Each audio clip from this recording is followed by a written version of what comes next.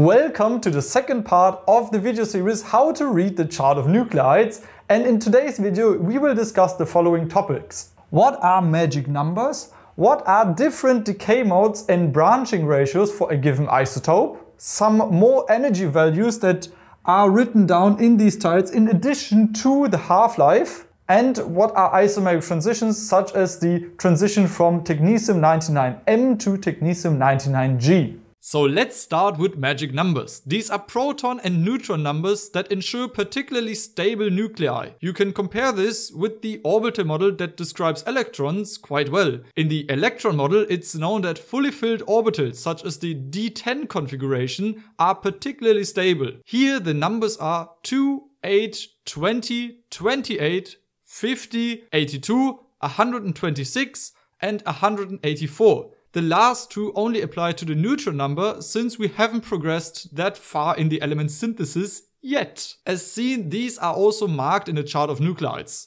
Some nuclides fulfill a magic number for both the proton and the neutron number, making these nuclei particularly stable. These are what we call double magic nuclei. They might not be entirely stable, but you can recognize them that they have a significantly longer half-life compared to their neighbors. For example, nickel 56 with a magic proton number of 28 and a magic neutron number of also 28. Or tin 132 with a magic proton number of 50 and a magic neutron number of 82. Simple branching ratios between different decay modes. So sometimes tiles are not monochromatic. This means that the nucleus has several options to become more stable, starting with a simple 50-50. For instance, tellurium 108. It's both an alpha and a beta plus emitter. The probability of the beta plus decay lies between 50 and 95%, while the probability of an alpha decay lies between 5 and 50%. You might rightfully ask now, how do we know that the distribution is the way it is and not the other way around? This has to do with the order in which these decays are listed inside the tile. The occurrence probability is only shown by the relative size, in this case it's 50-50, and the arrangement of the energy values inside the tile. Now I've mentioned relative size and energy values. Let's continue there. It does not have to be 50-50 split. A small corner always means that the decay has a probability of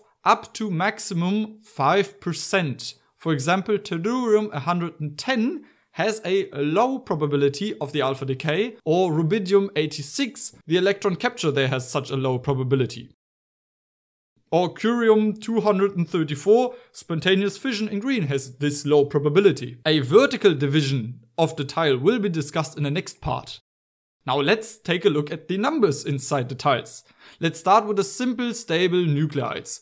Of course, they don't have a half-life, but we do have another very interesting number. The relative abundance of this isotope in this naturally occurring element. For instance, chlorine-35 isotopes make up 76% of all naturally occurring chlorine atoms. Chlorine-37 makes up the remaining approximately 24%. There's also a sigma below this number, and we will get to that in the next part. What I'd like to add about these stable nuclides, there are also some candidates like potassium-40, molybdenum 100, or the well-known uranium-238, uranium-235 or thorium-232. These are actually radioactive nuclides, but they have such a long half-life that from the Earth's formation until now, they haven't completely decayed. They are called primordial radionuclides. They all have a black bar on top of their tile.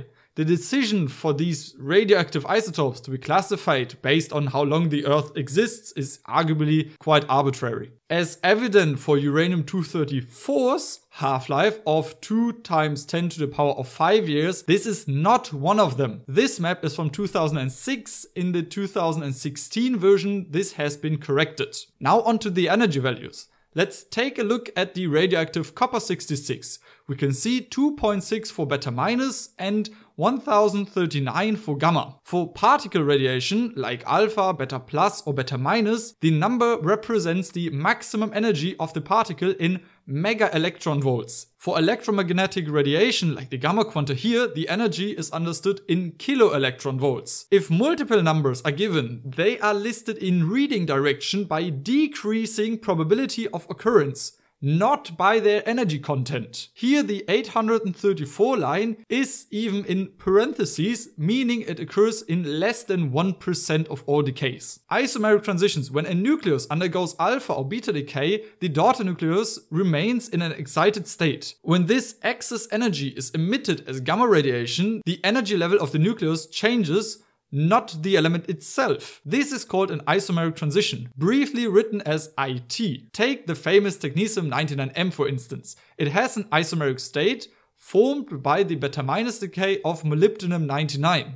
And this isomeric state of technetium then decays with a half-life of 6 hours and a probability of more than 95%, emitting a 141 kiloelectronvolt gamma quantum into technetium-99, or also sometimes marked as technetium-99G for ground state. This was a little foreshadowing of what's related to vertically divided tiles.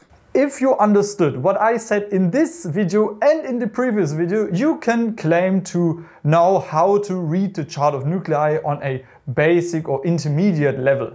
The knowledge in this and the previous video will be enough to not completely fail a test about how to read the chart of nuclei. A special thanks goes to the Working Group of Analytics and Fundamental Nuclear Chemistry from Dr. Erik Stubb and the Division of Nuclear Chemistry at the University of Cologne, and to my Patreons. With that being said, goodbye!